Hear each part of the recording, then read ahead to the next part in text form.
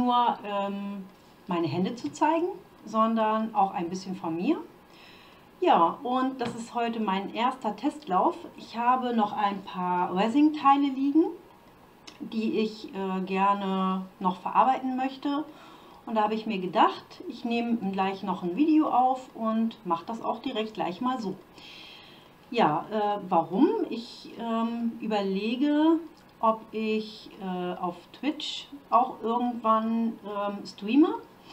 Und ich möchte eigentlich mal probieren, ob ich mich damit einigermaßen wohlfühle und damit klarkomme, hier jetzt in so eine Kamera reinzugucken und wirklich darauf zu achten, nicht auf meinen Monitor zu gucken. Genau, ich werde dann aber meine Gesichtskamera ausmachen und einfach nur von oben weiter filmen. Ihr seht oft, dass ich in meinen Videos das hier so reinzoome, dass ihr hier nur so ein Teil seht oder so viel wie jetzt von meinem Schreibtisch habt ihr ja noch nie gesehen. Das liegt einfach daran, dass ich die Kamera, wenn ich sie direkt als Computerkamera quasi benutze, kann ich die nicht zoomen, warum auch immer. Funktioniert halt nicht. Und deswegen muss das heute so gehen, weil ich möchte jetzt natürlich auch nicht von einem Programm ins andere umschwenken. Und ja, deswegen werde ich gleich meine Gesichtskamera ausmachen und werde dann einfach ganz normal wieder so aufnehmen. Ich hoffe, ihr seht genug, auch wenn ihr jetzt hier den kompletten Schreibtisch mal seht. Ihr seht auch, hier herrscht schon ganz schön Chaos.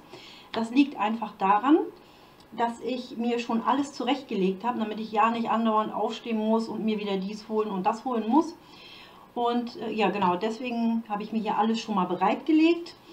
Und was ich Neues heute machen möchte, ich habe mir diese Formen hier gesucht, beziehungsweise weiß ich noch nicht, ob ich die nehme oder die. Und ich habe von unserer Orchidee so getrocknete Blüten. Ah, das ist ganz praktisch, da kann ich es mal zeigen. Jetzt ist zwar mein Gesicht verschwunden, aber so sehe ich wenigstens mal, was gerade aufgenommen wird. Ja, also das sind halt diese Blüten von den Orchideen und die möchte ich gerne eingießen. Und ich weiß noch nicht, ob ich die Form nehme oder die, das werde ich dann spontan entscheiden. Ja, und dann werde ich mal anfangen und ich überlege gerade noch, ob ich doch das mit der Kamera wieder ein bisschen verändere, dass ihr halt wieder nur diesen Bereich hier seht, wo ich auch arbeite, oder ob ich es einfach mal so lasse und wenn es mir nicht gefällt, ja, dann ist das halt so. Okay, also mein Gesicht wird jetzt erstmal wieder verschwinden und ich wünsche euch viel Spaß bei dem Video und zum Schluss sehen wir uns dann nochmal. Ja, mein Resin habe ich schon vermischt und jetzt werde ich es einfach mal probieren. Ich habe hier meinen Schmallappen, weil ich genau weiß, dass ich sowieso immer rumklecker. Werde ich mir hier einfach mal ein wenig reingießen. Ich bin mir noch nicht so ganz im Klaren, wie ich es mache, ob ich erst ein bisschen Resin reingieße und es dann drin lasse oder ob ich jetzt schon die Blüte reinmache. Da bin ich mir gerade noch ein bisschen unschlüssig und ich merke, ich habe doch was vergessen. Man kann noch so gut vorbereitet sein. Ich muss mein Feuerzeug noch mal holen.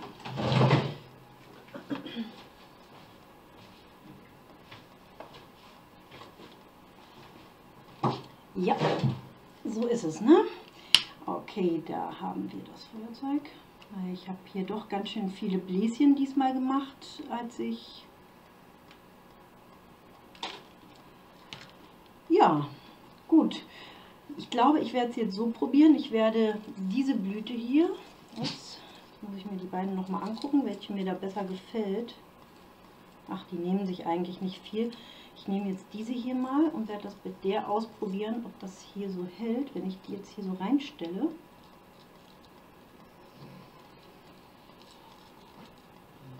Ja, sie verrutscht zwar ein bisschen, aber es scheint zu halten. Ich überlege auch gerade, ob ich die ein bisschen auseinander biege, damit man mehr vom Inneren sieht. Ach, das geht aber, glaube ich, so schon. Wenn ich die so ein bisschen runterdrücke, dann sollte das schon ausreichen. Ja, das funktioniert anscheinend ganz gut. Ich denke, ich werde die jetzt so lassen und werde dann, kann ich das hier innen eigentlich ein bisschen aufbiegen? Nee, aber so sieht es ganz schön aus. So, hätte ich bei der vorher auch machen sollen, die aufbiegen. ist ja noch ein bisschen gebogen. Und ich glaube, das eine Blütenblatt, das lässt sich jetzt nicht gut biegen. Ich möchte es jetzt auch nicht kaputt machen, deswegen lasse ich es jetzt so. Ja, ich denke, ich lasse es so austrocknen. Das heißt austrocknen, aber zumindest ein paar Stunden hart werden. Und werde es dann vollfüllen mit Resin. Ich weiß auch noch nicht, wie ich es genau mache, weil die werden ja sehr dick werden. Dadurch, dass die Blüten halt so hoch sind, werden das ja ganz schön große Teile werden. Und dann weiß ich noch nicht, ob ich da überhaupt im Hintergrund dann noch irgendwas mache oder ob ich die einfach klar lasse. Also ich glaube, ich tendiere dazu, sie einfach klar zu lassen. Ich versuche auch hier die noch ein bisschen platter zu kriegen. Weil ich glaube, das ganze Teil am Ende wird mir zu dick. Ich mag ja immer nicht so extrem dicke Teile, aber bei solchen Sachen geht es halt nicht anders. Ja, hat schon mal ganz gut geklappt, so wie ich mir das vorgestellt habe. Dann habe ich ja gesagt, ich habe ein paar unfertige Sachen. Und wer meinen Action-Haul gesehen hat, weiß, dass ich gesagt habe, ich habe mir diese Nadeln gekauft, weil ich damit was vorhabe. Und zwar habe ich mir hier so von Cabochans kleine mit Silikon, hatte ich mir damit Molds gemacht und habe die gegossen und das hat auch gut funktioniert. Das Problem war, dass die Teile wirklich, also fast, ich möchte sagen 3-4 Tage liegen bleiben mussten, weil die nicht wirklich ausgehärtet waren. Also das hat eine ganze Ecke gedauert, bis die wirklich ausgehärtet waren. Ja, und die möchte ich nehmen und möchte daraus Pinnwandnadeln machen. Und dafür habe ich mir halt diese Pinnnadeln gekauft. Ich hatte hier bei irgendeiner, hatte ich es hinten gerade gebogen, weil die ja so ein bisschen gebogen sind. Und da habe ich gedacht, ach, ob das so gut geht. Aber ich glaube, wenn ich da jetzt so ein Klecks Resin dran mache, das Ding drauf drücke und die einfach trocknen lasse, dann wird das wunderbar funktionieren. Und das werde ich jetzt einfach ausprobieren, weil... Ihr kennt ja meine Devise, probieren geht über studieren. Upsi. So. Und so mache ich das jetzt auch einfach. Wirklich hier so ein bisschen Resin drauf. Und dann eben diese Pinnnadel da rein, das Ding an die Seite und trocknen lassen. Ja, ich glaube, das wird funktionieren. Vielleicht nicht bei allen Sachen, weil manche sind ja hier so ein bisschen schief. Da muss ich mal gucken, wie ich das damit hinkriege. Also entweder so ganz, ganz wenig Resin oder... Es funktioniert mit den Teilen dann halt nicht. Ich probiere es aber trotzdem. Womit probiere ich es denn als nächstes? Was ist denn am wenigsten schief? Ich glaube, die sind alle ganz schön schief. Ne? Ja, ich mache hier einfach nur so ein ganz wenig drauf. Ja, womit das natürlich mit Kleber habe ich es probiert. Hat überhaupt nicht funktioniert, muss ich sagen. Ich werde mir jetzt mal irgendwie hier so alten Papierfetzen, Schmuddelzettel mal hinlegen. Dann kann ich die Teile da drauf tun und dann brauche ich da keine Angst haben, dass mir der ganze Tisch voll saut. Zack, so. Und die bringe ich noch mal kurz weg. Die habe ich weggebracht. Dann geht es hier weiter. Upsi.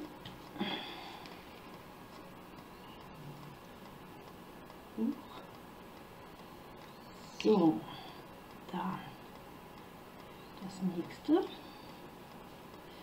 Ich hoffe wirklich, dass mir nicht das komplette Resin darunter läuft. Also wenn die Nadel nicht hundertprozentig in der Mitte ist, muss ich sagen, stört mich das nicht so. Aber wenn das Resin an der Seite so runterlaufen würde, das würde mich schon ein bisschen stören. So, bei dem hier bin ich jetzt echt mal gespannt, weil das Ding ist ja wirklich komplett schief. So.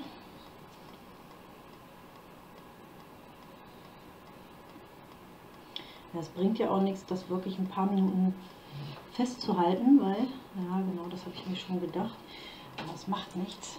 Dann lege ich mir mal was drunter. So, na, so sieht das doch schon besser aus.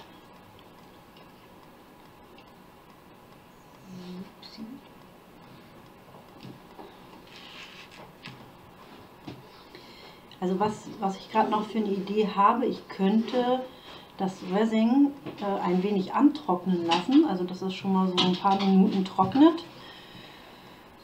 Ja, und wenn es ein bisschen fester ist, dann drauf machen, vielleicht geht es dann besser. Das ist gut.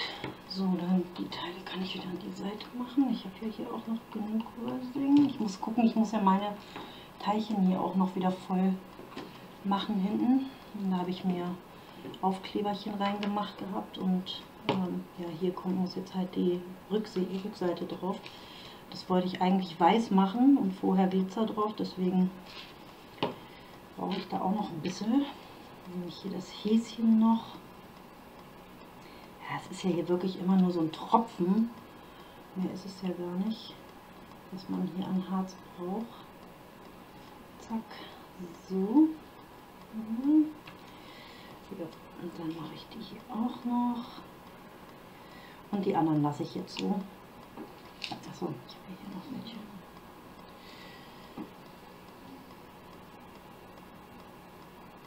Hier auch so ein bisschen drauf so. Genau, und die anderen, die lasse ich jetzt einfach so. Ich noch so ein Schleifchen und dieses tolle Teil hier, ich liebe das, ne? So, zack. Dann nehme ich mir mal meinen Becher. Nehme hier mein Weiß. Na, komm. Ja, jetzt.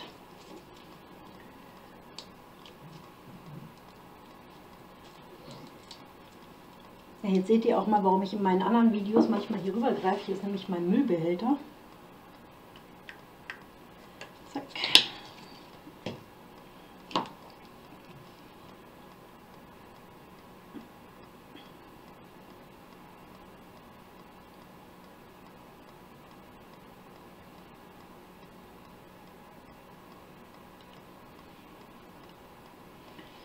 So. Ja, ich habe natürlich jetzt wieder keine Ahnung mehr, was für Farben hier noch so drin waren. Aber am liebsten mag ich sowieso eigentlich immer dieses Glitzer, deswegen wird es auch wieder dieses werden.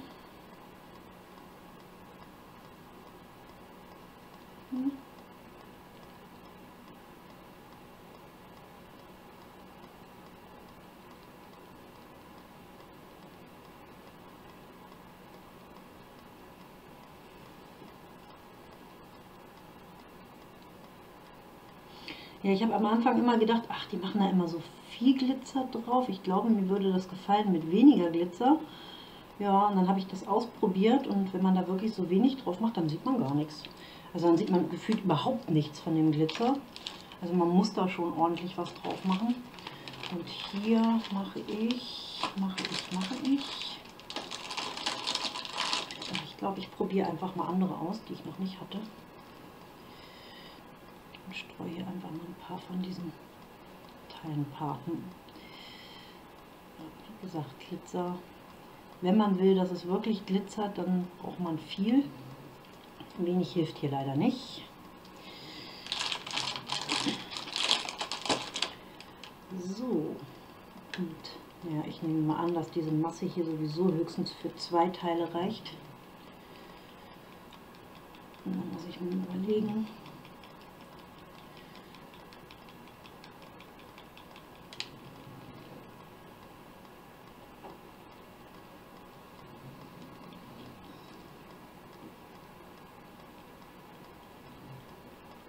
So, ja, das sieht doch gut aus.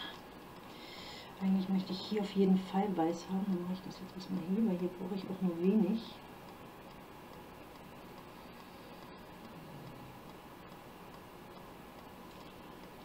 So.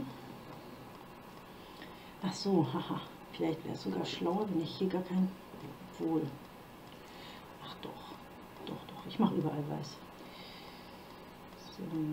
Mal gucken, wie weit ich damit komme hier. Okay, der Glitzer jetzt ein bisschen hoch. Das ist aber auch nicht schlecht, dann verteilen die sich auch hier so ein bisschen am Rand und hinten. Okay. Ich glaube, das wird noch nicht ganz genug sein. Na, der Glitzer bleibt schön liegen. Ne, okay, dann mache ich hier jetzt noch ein bisschen drauf. Das ist mir, glaube ich, sonst zu wenig. Und dann funktioniert das hier besser. So. Okay. Da kommt eine dicke Luftblase hoch, sehe ich schon. So.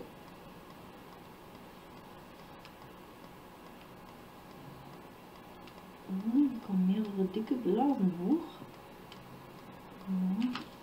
Naja, gucke ich nachher noch mal rein wegen den Blasen. das ist ja jetzt nicht so wild. So, und was mache ich denn hier? Mache ich hier jetzt eine andere Farbe hinter? Ich glaube, ich kann ja nicht immer mein Petrol, ich liebe ja dieses Petrol, aber ich kann es ja nicht immer nehmen. Ich glaube, ich probiere mal rot. Ich habe noch nicht rot. Ich habe noch keinen Teil, wo hinten rot ist. Ich probiere es einfach mal. Beziehungsweise überlege ich gerade, ich habe ja hier weiß drin. Und ich mache hier einfach ein bisschen rot dazu, dann brauche ich keinen neuen Becher nehmen. Und dann kann ich,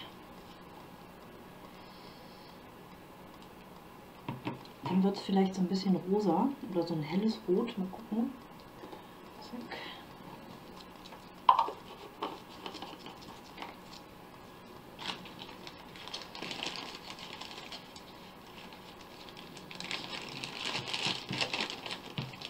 Die Farben, die ich hier habe, die sind übrigens alle, also die nicht alle, aber diese hier, die sind alle von Breddermann. Und die sind wirklich super toll. Und die habe ich ja alle in der Tauschpost gehabt, als ich mit der lieben Miss Fruchteis getauscht habe. Die war so nett, mir die alle zu vermachen. Ich weiß gar nicht warum, ob sie kein Resin mehr macht oder warum sie die Farben jetzt nicht mehr haben wollte. Muss ich sie mal fragen. Habe ich noch gar nicht. Ich habe den einen Tag schon drüber nachgedacht, warum hat sie denn jetzt eigentlich ihre ganzen Farben abgegeben. Ja, aber es ist halt so, man hat halt manchmal so Phasen, ne? Dann möchte man dies oder jenes nicht mehr und irgendwann kriegt man doch wieder Lust drauf oder auch nicht. Also bei mir ist das zumindest so, ich bin immer so, ja. Also ich habe unheimlich viele Hobbys, habe unheimlich viele Sachen angefangen und mache das dann auch immer alles so eine Weile mit ganz viel Begeisterung. Und dann lässt es halt auf einmal wieder nach. Und so war es ja jetzt mit dem Basteln auch schon. Also die erste Zeit, wo ich angefangen habe, habe ich ja ganz viel mit Papier gebastelt. Und das hat gar nicht lange angehalten. Und dann habe ich diese Resin-Sachen überall gesehen. Naja, und jetzt ist es das Resin und ja, mal gucken, was es als nächstes wird. Ne? Also bei mir ist das leider immer so. Ich bin da nicht so konstant, dass ich die ganze Zeit eine Sache mache, sondern ich bin da wirklich so, dass ich ja mal dies, mal das,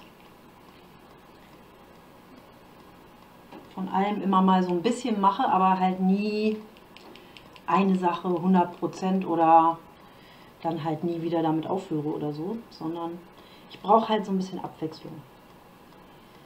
Genau. So. Ja, das knallt natürlich ganz schön, das Rot, und dass da noch weiß drin war, hat man jetzt überhaupt nicht bemerkt. Also wenn man rosa will, muss man da, glaube ich, ganz schön weiß noch mit reinmachen.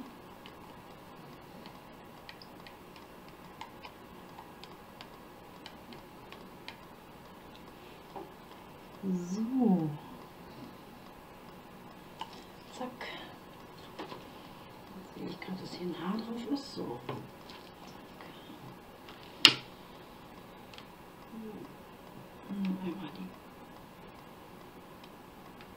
Gläschen jetzt hier. Und da kommen auch so viele. Ach, ich glaube, das liegt einfach an dem Glitzer, ne? Dass ich das vorher reingemacht habe. Da liegt das bestimmt dran, dass da hier diese fetten Blasen auf einmal hochkommen. Aber anscheinend bleibt es dann auch dabei. Ne, hier ist auch noch. Ja. Ein bisschen Glitzer ist auch hochgekommen. Auch bei denen finde ich aber gar nicht schlimm. Aber auch hier halt mega dicke Luftblasen. Also ich habe das vorher bisher noch nicht so gemacht. Ich habe das bisher immer so gemacht, dass ich das Glitzer dann in die vorherige Schicht schon mit eingegossen habe. Hier ist noch ein Glitzerchen. Na, geh da rein. So, und hier habe ich schon wieder rumgeschmattert. Ja, also ohne Schmattertuch geht bei mir nichts mit Resin. Ne? Das ist wirklich... Ich habe auch echt Glück, dass meine Matte noch so aussieht. Einmal hätte ich schon fast umgekippt und ja. Ja, so, das war's. Ja, für euch wird das jetzt ein paar Sekunden dauern, weil die Kamera dann einen Cut hat und danach anschließend gleich das Pop-out kommt.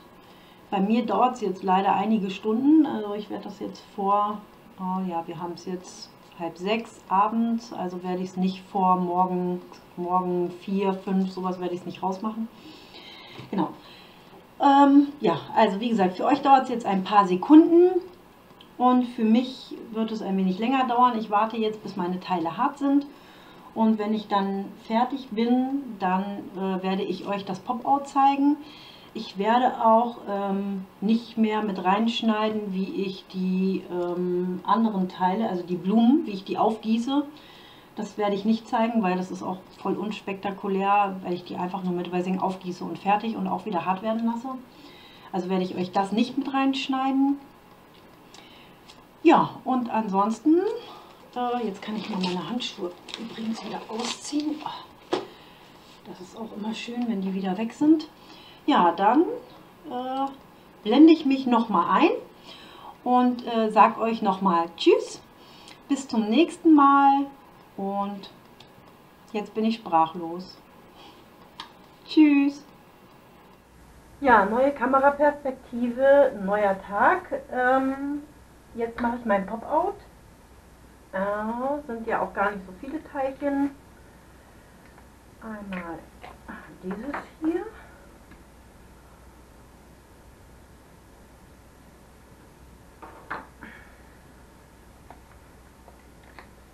Und dann das rote. Ah ja, ist aber auch ganz süß geworden. Mit dem Rot finde ich gar nicht schlecht. Ich glaube, ich werde öfter mal was mit Rot machen. Und dann haben wir noch dieses hier. Ja, finde ich. Ist auch ganz süß geworden. Bei dem hier ist ein bisschen schade, dass hier das Glitzer weg ist, aber klebe ich ein Steinchen drauf oder so, mal gucken. So, dann hatte ich diesen Rest noch. Ach, das ist ja richtig süß. Das gefällt mir gut. Schade, hier vorne ist nur, oh, da war eine große Luftblase. Ach nee, das war keine Luftblase, hier ist von dem Weiß was hintergelaufen.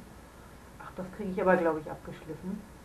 Aber ansonsten ist es wirklich süß geworden. Ja, hier ist auch was ein bisschen davor, ja, da muss ich gut schleifen. Aber sonst ist es wirklich süß geworden. Mag ich sehr. Ja, ich habe ein bisschen irgendwie einen frischen Hals. So, jetzt bin ich gespannt. Ah, guck mal. Ja. Also ich habe, wie gesagt, ohne es euch zu zeigen, weil es nicht wirklich spektakulär ist, rot, habe da aber, weiß und habe da rosa Glitzer mit reingemacht.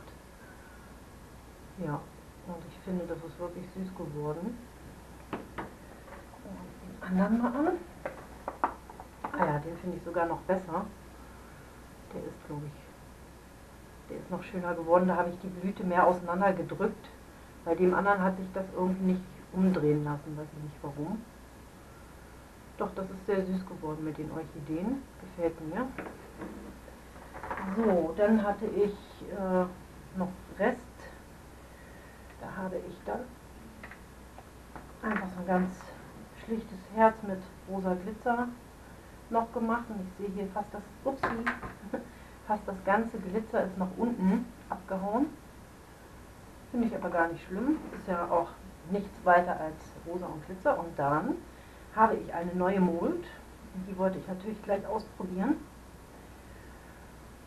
Und deswegen hatte ich auch für das Herz da noch so viel Rest. Ich hatte das nämlich total überschätzt. Na? Oh, jawohl, super. Ja, einmal eine Dose und dazu der passende Deckel.